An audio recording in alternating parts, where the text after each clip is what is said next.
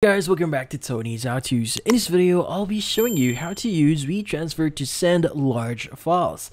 So, before we start, hurry up and check out the software just under this video. So let's get started.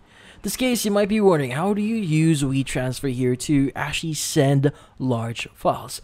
Well, in this case, using Wetransfer is pretty easy. We just need to access the actual platform. In this case, go ahead and open up any browser that you have right now, and you want to go to their official website, which is going to be wetransfer.com. Now, in their website, as you can see, this is what's going to look like, but depending on your current, or in this case, depending on when you access it, the look might be different for you, but the steps are going to be pretty much the same thing. So, first things first is we need to select our files. In this case, you go ahead and click on the Add Files at the left side here. Let's go ahead and click on the plus button, and you want to go ahead and select all the video that you want to send. So, for example, I want to send this video here. This is a sample video. Let's go ahead and click on open.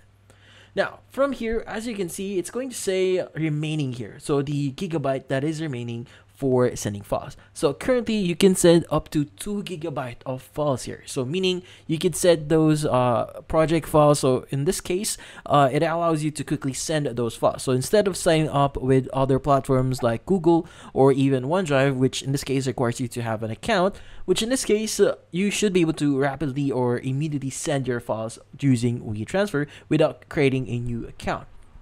Now, in this case, the great thing about Wetransfer as well is you have the capability of adding more files. So let's go ahead and include a file here again, and we want to go ahead and choose the other video and click on open.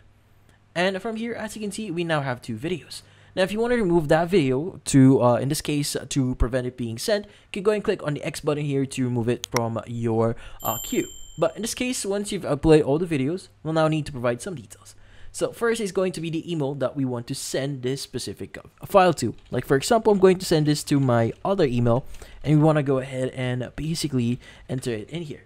Now you also need to provide your email. So in this case, what we need to do is we need to basically enter our email. Let's go ahead and enter our email here.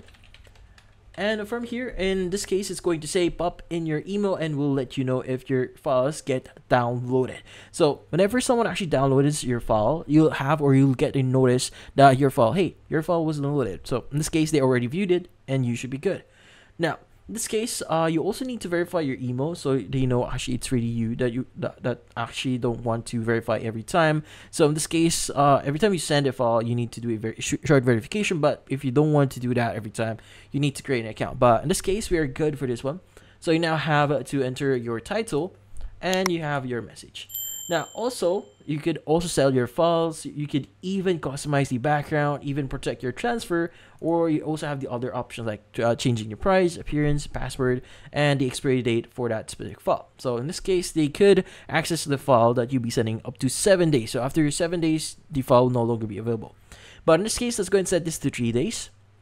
And you have 2 options here. So you have the send email transfer or get transfer link. So depending on what you or how you want to share this. So for example, I want to send an email here, but you could also use the transfer link here. So in this case, you should be able to copy a link that you could send to your friend or to the person that needs that file, and basically you should be able to download that file from that link that you'll be sharing.